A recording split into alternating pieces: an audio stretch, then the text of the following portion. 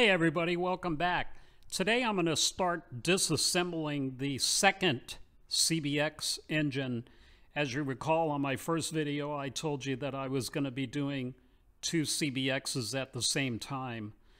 And the first engine that I took apart in my previous videos were from the bike that was pretty much gotten from a junk pile, whereas this bike right here was a running bike when I took it apart. I'm restoring it for a customer, and I don't anticipate that we're going to have to do a full rebuild on this engine, which might help some of you guys because not all the engines need to be completely rebuilt from the ground up like the other one did. This bike, again, was running, and so I'm going to remove the head, and we're going to check the pistons to make sure what kind of condition they're in. I'm going to remove the cylinders. I'm going to put new rings in it and have the head rebuilt, and I'm pretty sure that's all we're going to have to do. We'll put new clutches in it, which is always a good idea. And so one of the things that I want to go over is how to properly disassemble the engine. The other engine, I just kind of ripped it apart because it was in such a mess that it really just needed to be taken apart without any concern over anything other than getting the thing apart. As you recall, I had a hard time getting the cylinders off. I had a frozen piston, had all kinds of water damage, and so on. This engine needs to be taken apart properly, which is probably going to be more representative of a lot of you guys that just need to have a top-end job on your CBX. So I'm going to go through the disassembly of this engine step by step so that you can follow along. So I'm going to switch cameras here, and then we'll start taking it apart. The first thing I'm going to do is remove the valve cover, which is very simple to do. But after the valve cover is removed, there's a certain procedure that you have to go through in order to remove the cams on this. You have to set the timing marks properly. You have to loosen the cam chain tensioner, and you have to do a couple things in a there's a certain procedure that you have to follow in order to do it properly. So I'm going to go through that, and like I said, I'm going to switch cameras here and we'll get started. So first of all, anytime you work on any Japanese motorcycle, you need to have an impact screwdriver. These things are essential for getting Phillip head screws loose on an old Japanese motorcycle engine. One of the worst things about a Japanese engine are the Phillip head screws. So you have to have one of these. You put the screw in there and you hammer it like that, and it gets every single Phillips head. So to take the valve cover off, it's pretty simple, but it's really a good idea to loosen all of the bolts in a cross pattern so that the valve cover doesn't warp on you. It is under a little strain with the bolts tightened, and as you loosen them, the valve cover kind of lifts up in that specific spot where you're loosening it. The center bolts, usually you can take those out usually on their own, but I still do a cross pattern when I loosen them up.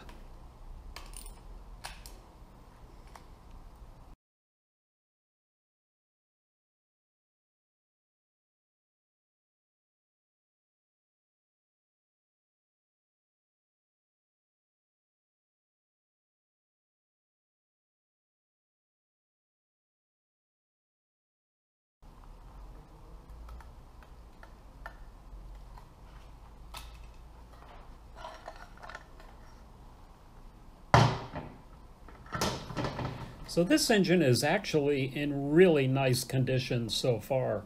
It's very clean inside, unlike the other engine, which was a disaster when I pulled the valve cover off. But this one is very clean. The cam is clean, but does show some signs of score marks and so on, but we'll check that out. But as you can see, the valve cover is very clean inside, which is a really good sign. So it tells me that probably the whole inside of the engine is very clean, very nice. So that's I'm very encouraged so far.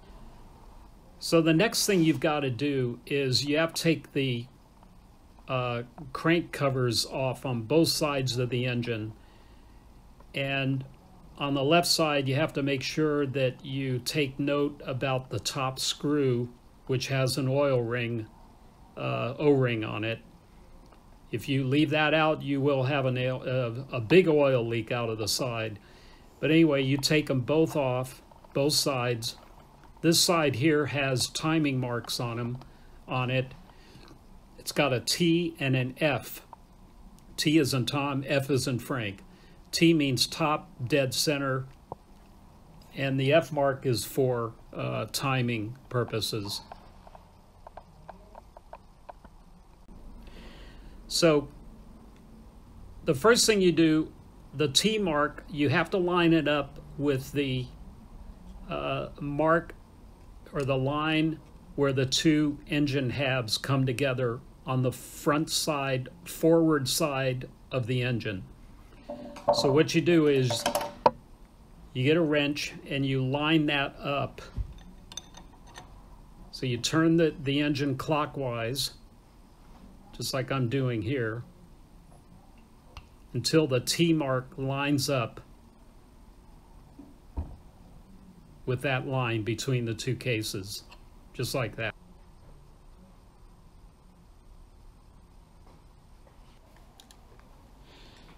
So the next step, after you've lined up the marks properly, you start undoing the cam caps, starting with the center caps. Yeah, you have to follow the shop manual, and the shop manual will tell you which caps to start with. And in this case, it's the two caps that are in the center of the cam, just like I'm doing here. So you remove these two caps first, and you have to do it in the sequence that the shop manual shows.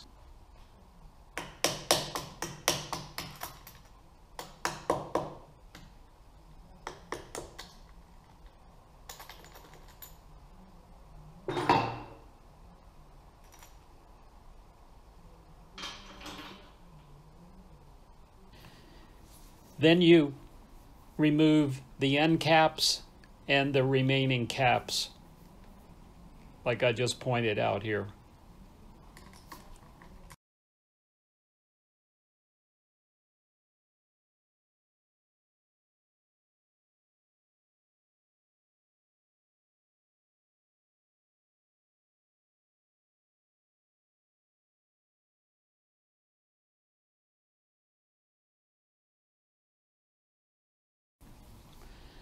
The next step is you remove the cam chain adjuster assembly, just like I'm doing here.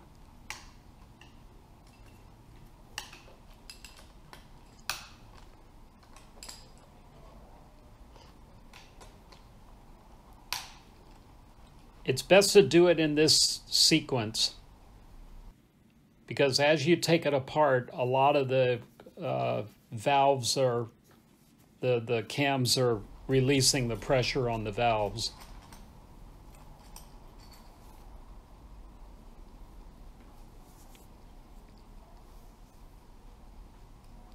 And after you get the cam chain adjuster assembly out of there, then you take a screwdriver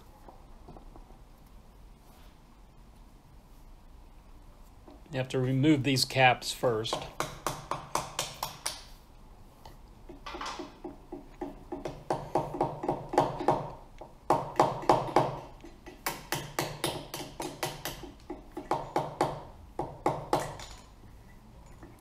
Just get a little rubber mallet and just tap them and they come loose. Sometimes they're a little sticky because the cam is putting pressure down on the valves.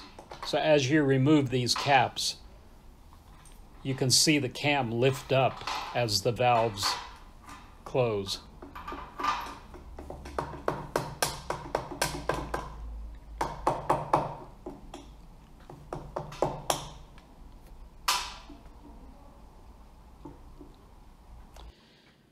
Then you have to remember to take the two bolts out from the bottom of the head and also loosen the cam chain adjuster. And once you've loosened the cam chain adjuster, then take a screwdriver and push down on the cam chain, as I'm doing here. That loosens the cam chain adjuster so that you can then lift the cam chain off the sprockets.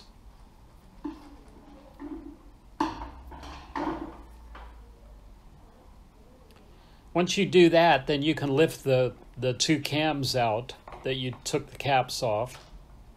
Remember to get the connecting caps that connect the four cams together.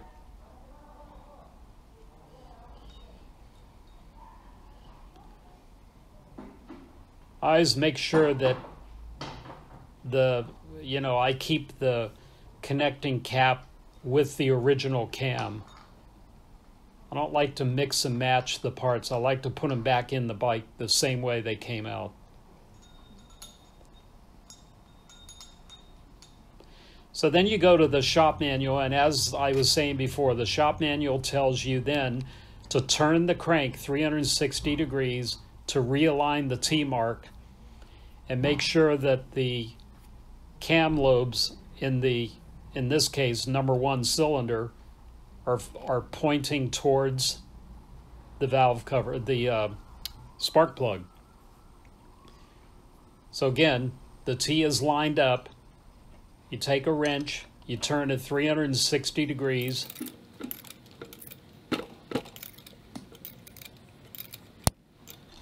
and then realign the T up with the mark again.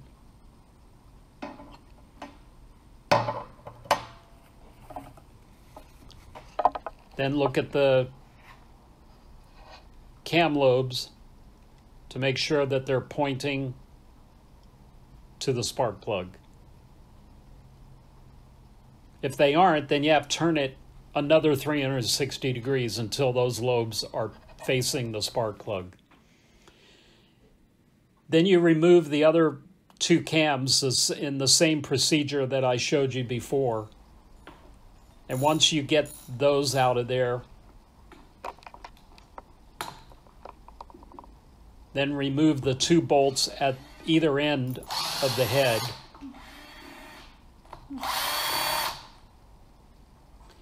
Then remove the two bolts down at the bottom of the head that are facing up. You can't forget those two. Then remove the oil line, and then remove the other bolt for the cam chain adjuster. And then you're ready to remove the head. And just kind of knock it with a rubber mallet.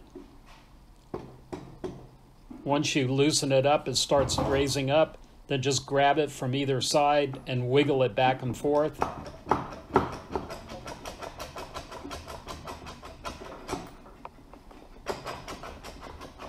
And off it comes.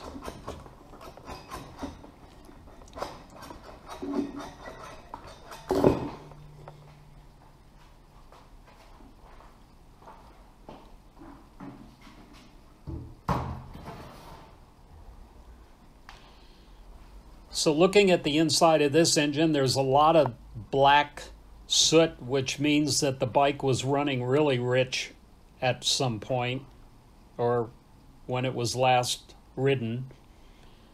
All that black is unburned fuel. So the carburetors were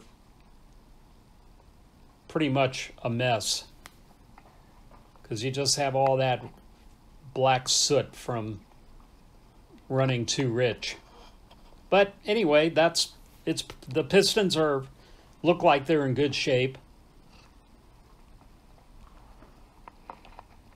Cylinders are in nice shape. It looks like the cross hatches are still in the cylinder walls. So I'll go ahead and remove these cylinders and clean them up. Now the cams, on the other hand, the cams are a little scored up at the journals. So I'm a little concerned about that. And I'm just going to kind of take them over to the machine shop and see if there's anything we can do about that. They're just a little too scored up for me. But I don't know. We may have to replace these cams, but I don't know. I'll have to look at those a little closer. All the journals seem to be very scored up, so initially I'm just a little concerned about that. They're not as clean as I'd like them to be. The lobes are in great shape, but the journals are just kind of scored up and discolored a little bit, which means that the engine was probably run hot and not really getting very good lubrication. But anyway, I guess we'll see. Once I get these cleaned up and kind of reconditioned a little bit, we'll see what they look like.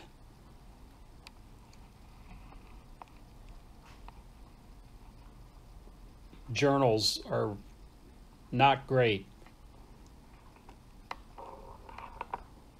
So that's it for this video. In closing, I just kind of wanted to show you the progress in the little diner that I'm building in the shop. All the construction is pretty much done now, so now we're just going to put some Formica and some stainless steel and paint it up. I've got the signs hung. Everything's pretty much done. It's ready for paint now, so I'm excited about that. This is going to be my little office diner type thing. So I'll keep you up to date on that. I'll show it to you when it's all done. But anyway, that's it for this video. So please, again, subscribe, like, share, comment, and so on. So we'll see you in the next one. Thank you.